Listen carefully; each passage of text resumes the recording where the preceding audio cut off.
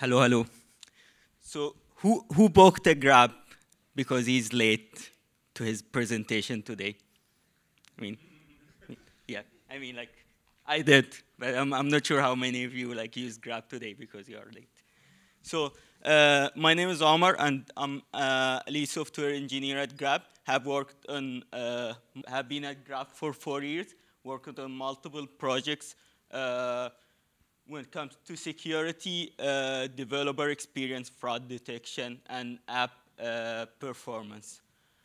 Grab is a proud gold sponsor for iOS Conf SG this year, and we thought this is a good chance to give you a very high level briefing of our scale, the challenges that we have faced, and what solutions we came across. That would be like a very high level.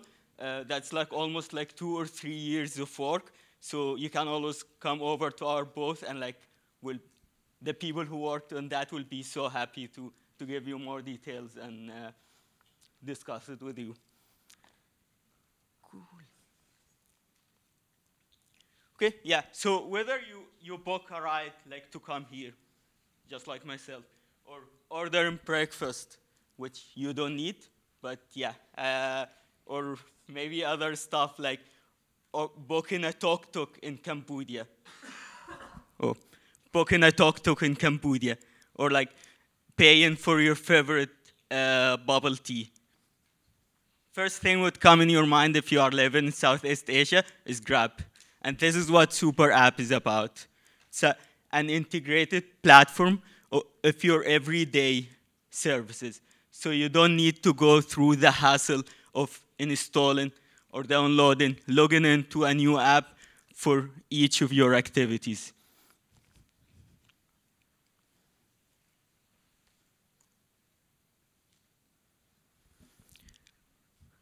Grab currently is serving millions of users across 480 cities in 8 Southeast Asian countries.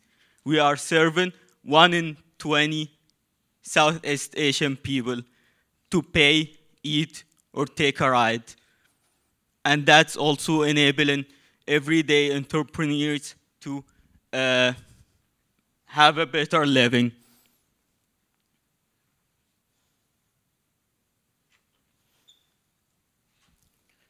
Okay, Grab is super local, means we have we gotta support different languages, different services in each different countries. But how does that reflect in our iOS super app?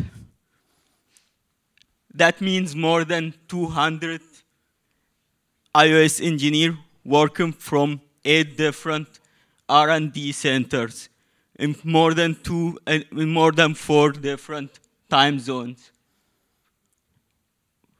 This also means millions of lines of code meteorized in more than 600 targets. We also have like hundreds of commits every day. We have more than 2K commits to the master every month, and that means thousands of CI pipelines. For every merge to the master, you have to go through an extendable test suite and linters to ensure this commit is of high quality. That also results in 1 weekly release. And we have a new feature being signed off almost every day. We have hundreds of experiments running in production at the same time.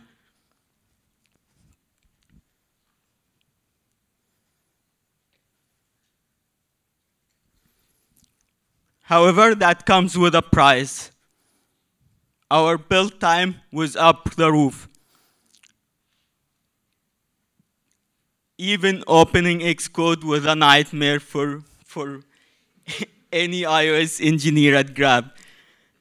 So indexing was taking forever. Xcode was hanging all the time, and it was impossible to use it. You would spend like your whole day just restarting your machine to open the Grab app. It wasn't a good time to be a software engineer at Grab, iOS software. Now it is, but I will tell you the reason why. So yeah, usually like build was taking more than 30 minutes to 1 hour. Also, our CI pipeline wasn't much better. It would take hours to merge even the smallest change. And we had a big problems of flaky test. If one flaky UI test fails, you would need to retry your whole pipeline. And that means waiting for 3 more hours to merge your change. We also, when that was like our DevX or developer experience challenges, but we also have other challenges when it comes to the app performance. With the large numbers of modules, that's reflected into higher app start time or increase in the app start time. An increase in the app start time would means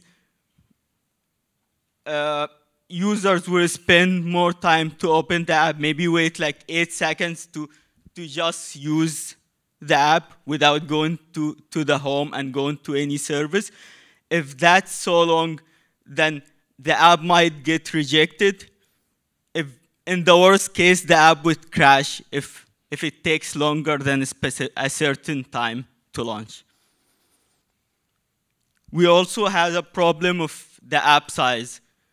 Imagine coming to any Southeast Asian country. You are at the airport, you want to download the Grab app to book a ride, but you don't have enough storage to download the app. And that's actually was a problem of a certain percentage, which we came to know from a market study.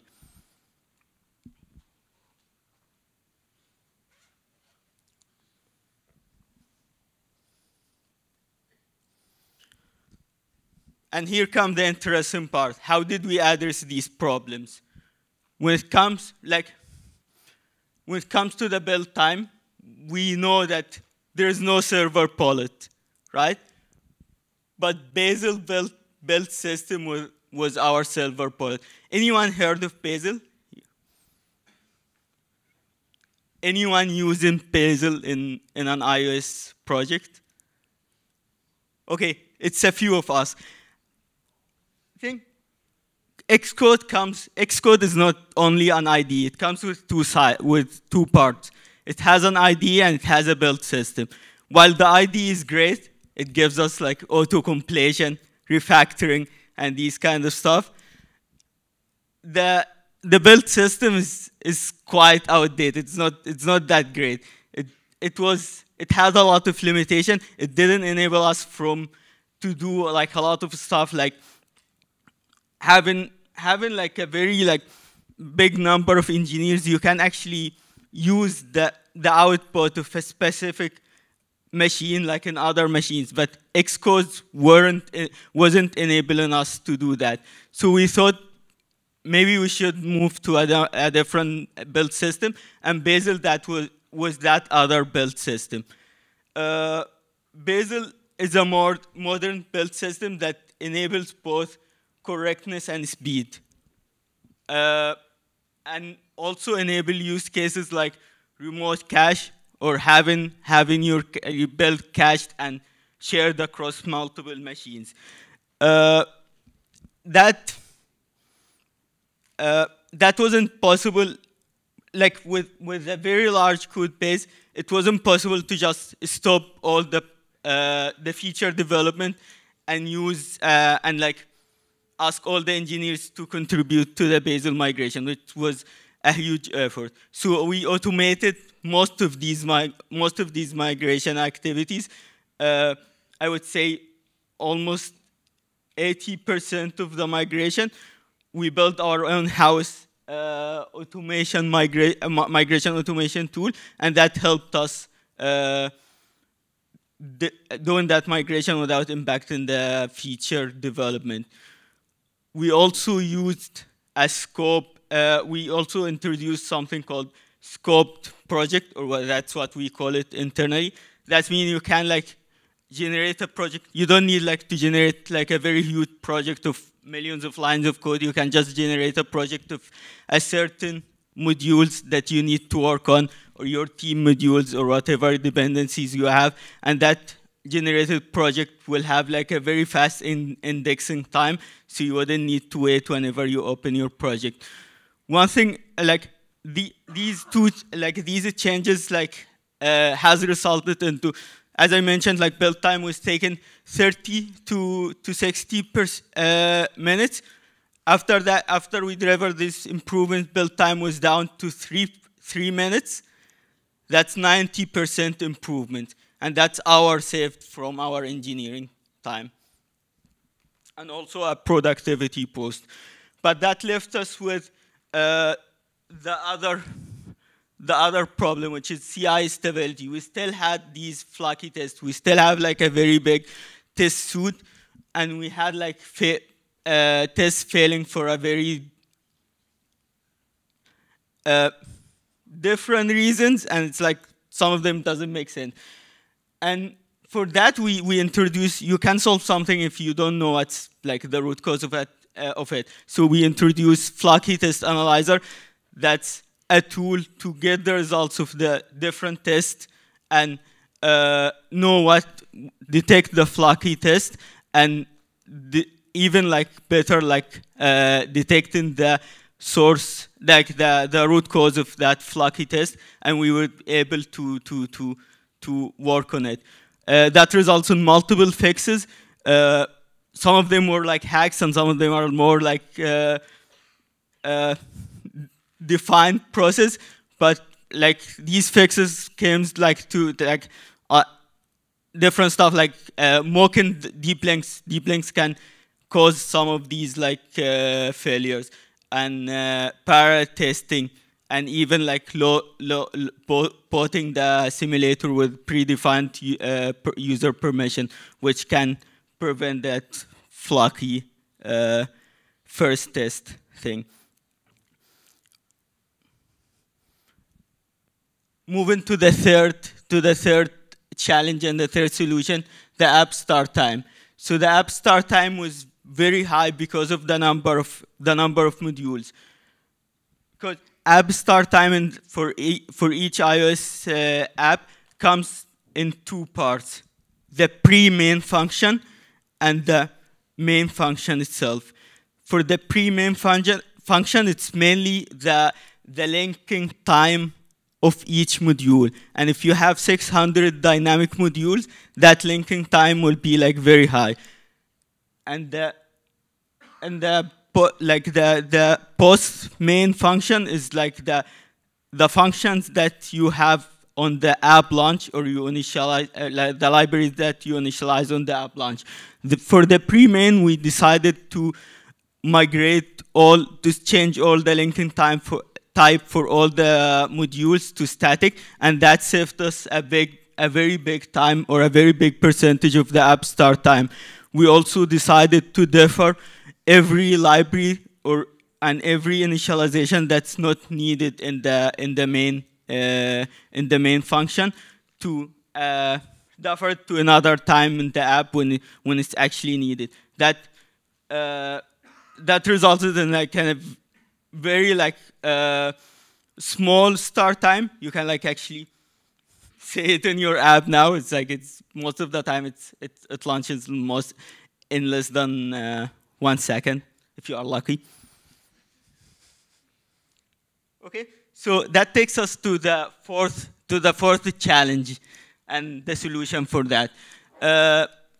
Just like app start time, if you can't measure or know what contributed to that, you wouldn't fix it. For app start time, it was easy to measure, just like every iOS tools provide you with the pre-main, and you can just measure the initialization of every function after every initialization after the pre-main. But for the app size, like working on an app that like you have like more than 30 text families, and these like squads like has like sub teams, and these teams, each of these teams owns their own module. So measuring the app size for the whole app is not that useful. You would need to know, like, you would need to have a granular view of what contributes to that app size. Is it resources? Is it the code size?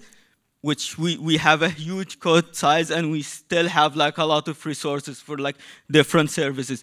So we built our own like app size analyzer tool, and we run it on every commit to the main branch.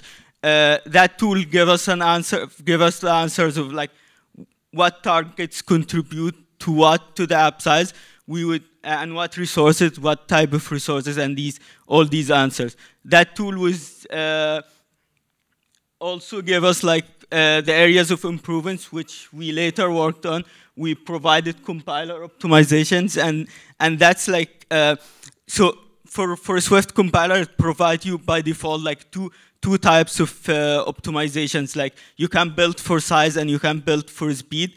And if you build for speed, you will do something called inlining, which like you will take every line of code and actually copy it into the outer function or the caller function, which would result in a bigger size but faster performance. Which like for some applications that's what they need. But for if you wanna actually optimize the size, then you would do something. You would optimize for size, which is called outlining. Outlining, you would like just like rather than copying it outside, you would actually like if two lines of code is like the same, you would just like extract them. The compiler will extract them to a third function, and that would be less size.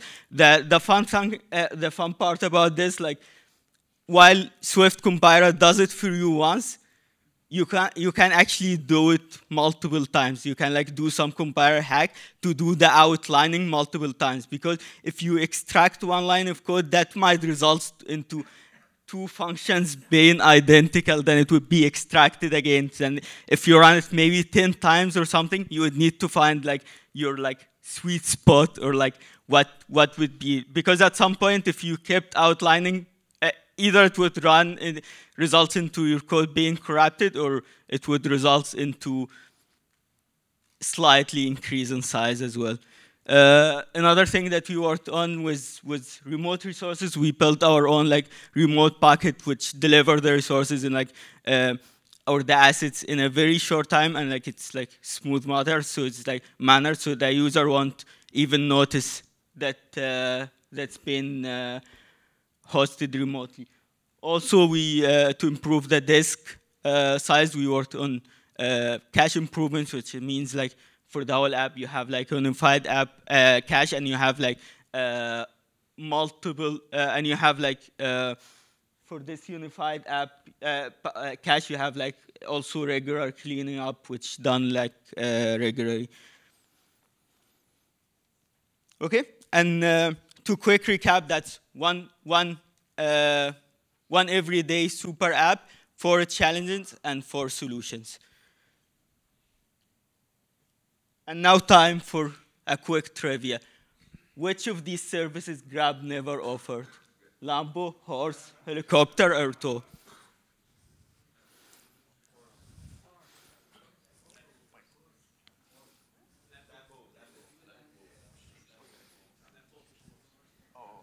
Okay, actually it's tow. Tow, yeah. Grab Lambo is an experiment. We have done that experiment, and Grab Horses is still there in Vietnam. If you wanna like, if you are in some cities in Vietnam, so if you wanna like visit there, like I think it's An Hoi or something. I'm not sure if I'm pronouncing the city in the right way, but yeah, you can like book your Grab Horse. Helicopter was a marketing, yeah, and tow never happened till now. You never know. Okay. Thank you, and see you in the post for like more details.